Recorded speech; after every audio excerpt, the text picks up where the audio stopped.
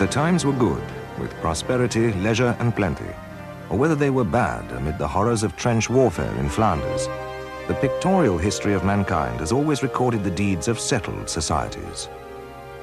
There are plenty of pictures to show how villagers and townsfolk relaxed and made merry, or how they brawled and quarreled. Plenty of illustrations to show the huge castles that they built and extended, or the countless battles in which they fought and died.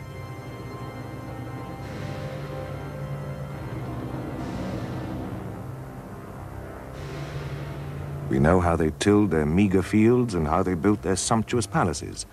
But always, whether in Europe or in Asia, we only see members of ordered, settled societies. The dramatic collapse of the Roman Empire, depicted so graphically in these 19th century illustrations, has usually been portrayed as part of the destruction of advanced and complex civilizations by savage and brutal barbarians during the early centuries of the Christian era.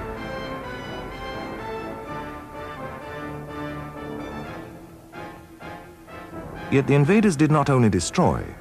After the fall of Rome upon the ruins of the past, the barbarians went on to construct new and enduring societies of their own.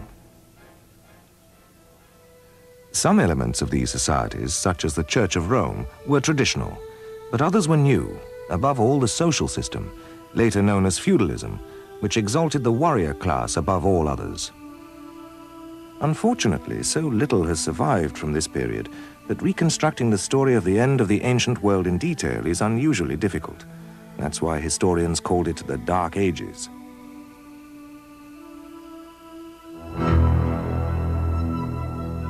"2,000 years ago, about the time of Christ, societies with advanced economies and high cultural achievements stretched in an almost continuous belt across the southern half of the continents of Europe and Asia, from the shores of the Pacific to those of the Atlantic. Around the Mediterranean, the Roman Empire was consolidated by the Emperor Augustus, who died in AD 14. Under his successors, new imperial frontiers were established in Germany and Britain, the Balkans, and in the Near East. Further Roman expansion eastwards was checked by the Parthian Empire. During the 2nd century AD, Rome attacked Parthia resolutely but unsuccessfully. The legions won several victories, but they never remained long enough to consolidate their success. Parthia and her eastern neighbor, the Kushan Empire, endured. In 226, these two states were united under a Persian dynasty, the Sasanians, which soon levied tribute from as far away as Syria and the Punjab, and created a glittering civilization that lasted 400 years. About a century after the Sasanian takeover in Persia, a new empire emerged in India. The Gupta dynasty, with their capital at Patna on the Ganges, created a state which stretched from the Punjab to Bengal. The suzerainty of Chandragupta I, who died in 330, was accepted by areas far beyond. By that time, the great days of the Han dynasty in China were over, and their possessions were fragmented between a number of weaker kingdoms. But in their prime, the Han had ruled a state that equaled the Roman Empire in population and territorial extent. Rulers such as the Emperor Wu Di advanced China's frontier to the Tarim Basin on the borders of Parthia. The existence, or rather the coexistence, of these great empires meant that vast areas of the old world enjoyed internal peace and efficient government. These conditions made possible the growth of trade on a scale never seen before.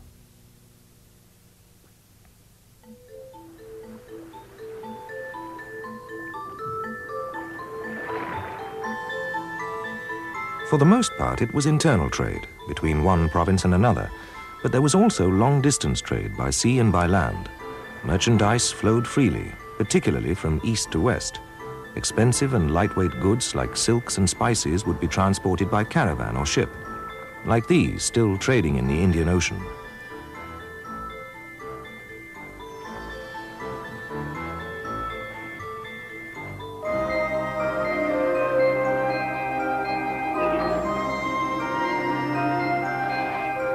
In return, gold and silver, mostly in coins, moved eastwards in large quantities. Between the frontiers of Rome and China, the Kushan and Parthian empires both willingly fostered this trade, maintaining and garrisoning the roads, protecting the caravans and thriving on the tolls. The effects of these far-flung trading links were not merely commercial. Different cultures, too, came into contact.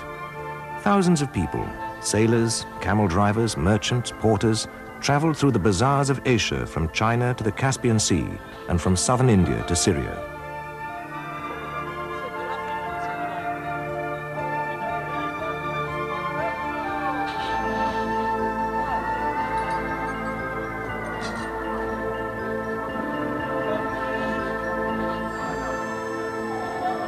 There were also missionaries.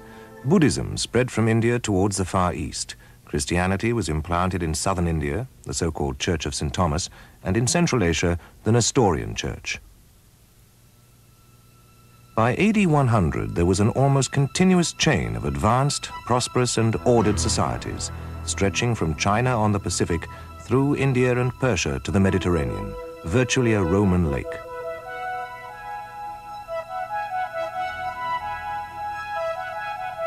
Yet 4 centuries later, every one of these civilizations was in ruins, and the transcontinental trade was at an end. What went wrong? Part of the answer lies in the fact that the areas to the north of this belt of civilization were the domain of nomadic tribesmen. They lived on horseback, just like their descendants, the Kyrgyz of Afghanistan, following their sheep and cattle from one grazing ground to the next on the arid plateau and inhospitable mountainsides of Central Asia. As long as adequate pasture could be found, all was well. But if there were too many animals for the available grass, or if the climate changed for the worse, conditions for the nomads quickly became desperate. They were forced either to move into the neighboring areas of more settled farming society or die. The margin between subsistence and starvation was narrow. Without warning, raiders from the steppes would appear, plundering and destroying all they could. But usually they withdrew as swiftly as they came. But after 100 BC, the attacks of the nomads became increasingly ferocious and frequent. New defensive measures would be required if the civilized world were to survive. Under the Han Emperor Wu Di, who died in 87 BC, China had suffered repeated attacks by strong bands of raiders from the north. The emperor's response had been to extend and improve the Great Wall, defended by hundreds of thousands of troops. As long as the soldiers could be paid, his strategy worked well. The Roman Empire faced similar pressures some 2 centuries later, and it responded in similar ways. The Emperor Domitian, in about AD 85, erected a chain of frontier defenses between the Rhine and the Danube against the German tribes. His successor Hadrian did the same in Britain against the Scots.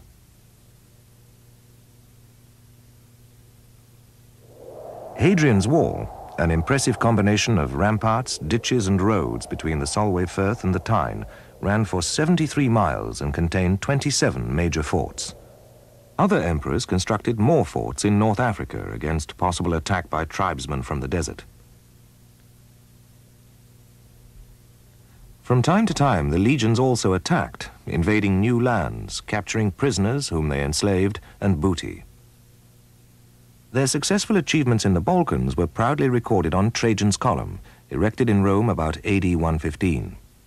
Here the legionaries appeared as the gallant defenders of the Roman way of life. But their role and their image soon changed. Now that there were so many soldiers, the cost of their wages soon grew out of hand. There could be no reduction in numbers, for that would leave the defenses along the exposed frontiers dangerously undermanned. And in the 3rd century, attacks on the frontier became more frequent, so that the size of the army had to be increased. The wage bill expanded in proportion, and any delay in payment could produce a mutiny. Not surprisingly, new taxes were levied, and existing taxes were increased in the sustained attempt to keep the troops at their posts. Similar problems were experienced in Han China, where unpopular new taxes were introduced. But whereas China was self-sufficient, Rome imported vast quantities of goods from India and Persia, not only luxury goods such as spices and jewels, but also the exotic animals required for the contests in the Colosseum. The cost of all this was constantly rising. So was the cost of basic foodstuffs. A measure of wheat which cost 6 drachmas in the 1st century AD rose to 200 drachmas in AD 276, 9,000 in 314, 78,000 in 334, and later to more than 2 million. Nevertheless, Rome never experienced the massive peasant tax revolts which periodically racked the Chinese Empire.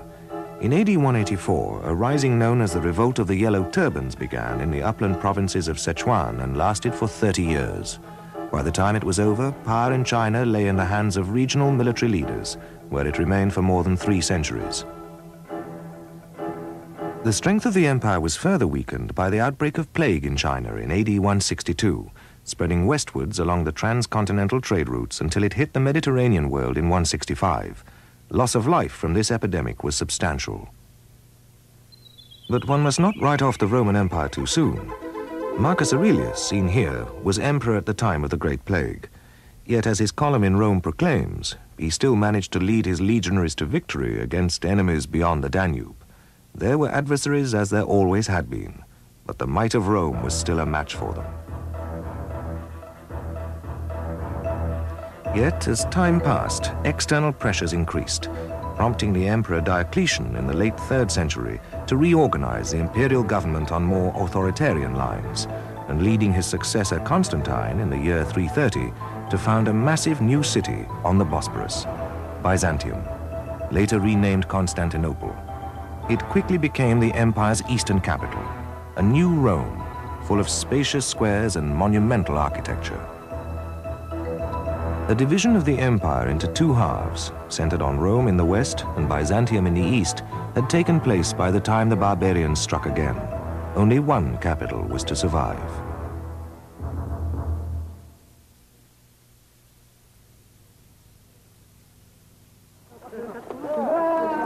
These are the Kyrgyz tribesmen, still proud of the horsemanship that made them masters of the plains of Asia. It was their distant ancestors who, in the 4th century of the Christian era, terrorized and overturned so many settled societies and empires of the Old World.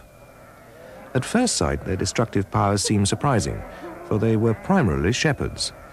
The nomads of Central Asia, then as now, patiently followed their sheep in summer and sheltered in the great skin tents known as yurts in winter, the livestock and the yurts making up the greater part of their wealth. Other possessions were necessarily few, since nomads must carry around with them all that they own. Bracelets, bangles, and other jewels were among the few luxuries permitted, for they were portable. So were their weapons, and the nomads' short bows, their lances and their sabers were terrifyingly effective in battle. Their speed and striking power could seldom be matched by their more settled neighbors. In effect, they formed vast confederacies of mobile cavalry armies. Their recorded expansion began in the year 304, when an Asian people known as the Xiongnu broke through the Great Wall of China. They soon sacked China's 2 great northern capitals, Luoyang and Chang'an. For the next 2.5 centuries, China north of the Yangtze River was dominated by a succession of invaders from the steppes, and there was widespread devastation and depopulation. Somewhat later, another branch of the same group of tribes, known in Western sources as the Huns, swept westward through Asia. By AD 370, they had broken into South Russia. Their arrival threw the Germanic tribes in the area into turmoil, for as they advanced, they impelled the Visigoths, previously settled in the Crimea and the Ukraine, to invade the Roman Empire in search of security.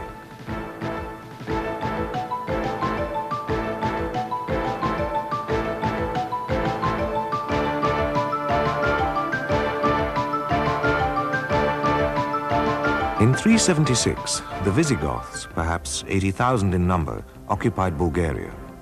2 years later, in a pitched battle at Adrianople, they defeated and slaughtered several Roman legions. The victorious invaders moved on towards Italy.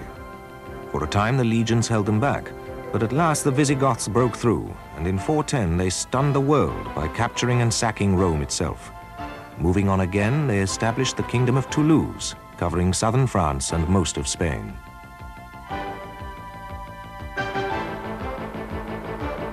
While Rome's forces were withdrawn to defend Italy, other Germanic tribes seized the opportunity to cross the frozen Rhine. The Vandals, the Alans, and the Sueves invaded Gaul in 406, and plundered it for 3 years before passing on to do the same in Spain. In 429, the Vandals overran Roman North Africa. Carthage fell in 439, and in 455 the Vandals sailed across to Rome, which, like the Visigoths before them, they captured and looted.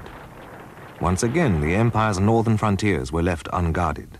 Once again, Gaul was invaded, this time by the Burgundians and Alemanni, who settled in the southwest, and by the Franks, who occupied most of the north.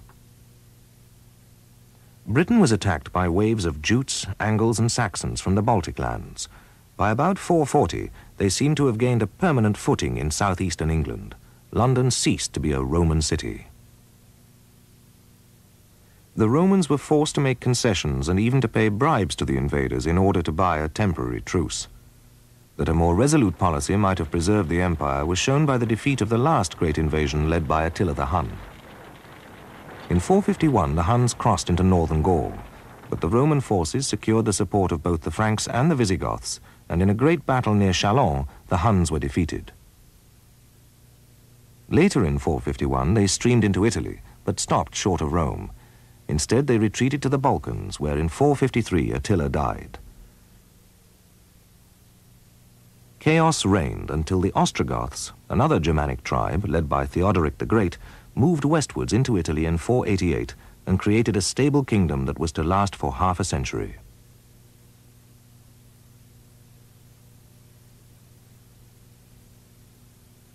Meanwhile, further east, another branch of the Huns, known as the White Huns, burst across the Hindu Kush. In 480, they destroyed the Gupta Empire in northern India. In 484, they overran much of Persia and killed the Sasanian ruler in battle before settling in Rajputana and becoming Hindus. By the end of the 15th century, much of Central Asia was in chaos. So was much of the Roman Empire. The West was shattered into tiny pieces. There were Franks and Burgundians in Gaul, a Visigothic kingdom in Spain, and an Ostrogothic kingdom in Italy. In Britain, small Anglo-Saxon states were installed in southern and eastern England. In North Africa, the Vandal kingdom remained a force to be reckoned with. Everywhere, the invaders sought to share in the benefits of Roman civilization, combining the Roman way with their own.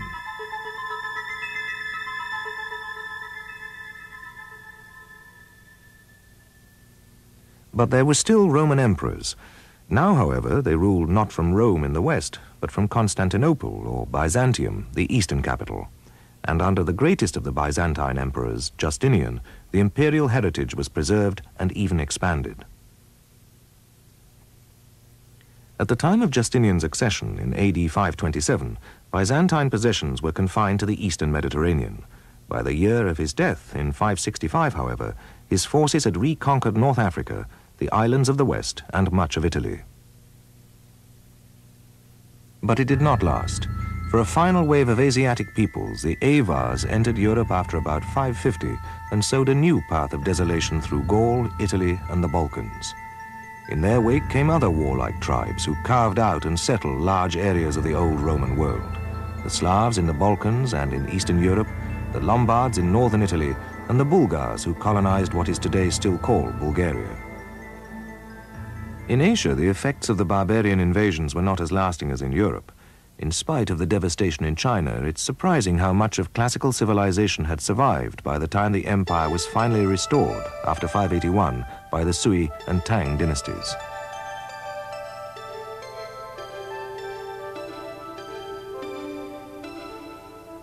Although North China suffered terribly, even the use of money disappeared, and there was a reversion to a primitive barter economy, South China escaped. In fact, vast numbers of Chinese fled from the north to the south. Furthermore, the invaders in the north used Chinese methods of government and cooperated with the local gentry and administrators. They were eventually absorbed into the Chinese system, adopting Chinese customs and culture.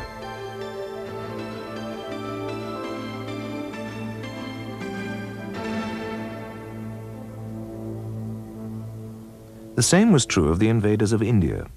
The Rajputs, who still inhabit Rajputana in the northwest, are descendants of the Han invaders of the 5th century. They were absorbed into the Indian caste system and converted to Hinduism, enriching a sophisticated artistic and literary culture.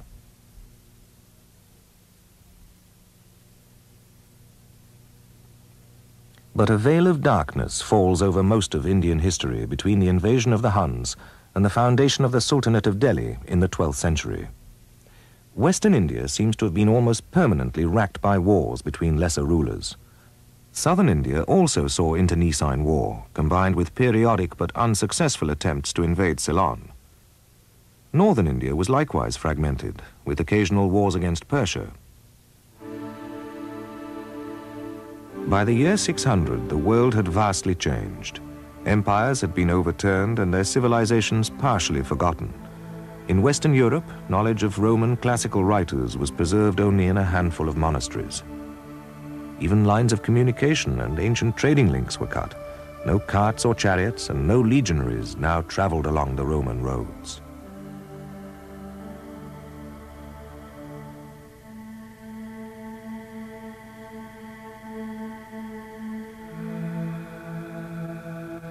The great cities, the foremost symbols of classical civilization, were prostrate.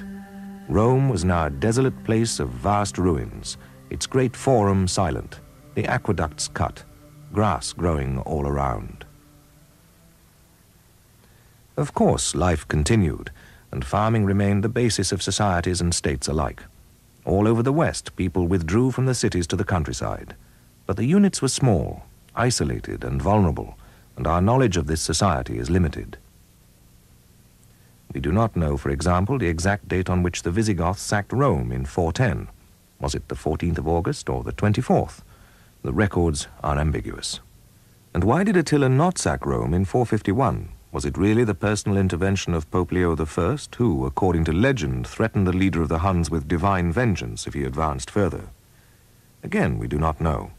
But just as Europe recovered and forged new political and social systems, the rest of the old world was rocked by the rise of a new world religion, Islam.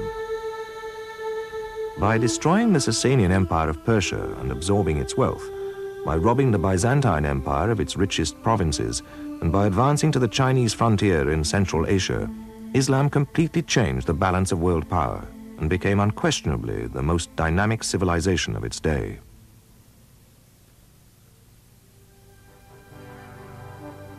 It was a turning point in world history. Although the gains of the classical period were never entirely lost, there was a marked reduction in contacts between East and West. The disciples of the Prophet Muhammad drove back the nomads, but the various Muslim states that they created constituted a barrier to cultural interchange that was no less formidable. Europe was thrown back on its own resources, to fend for itself. For the present, and for a long time to come, the focus of world history lay elsewhere.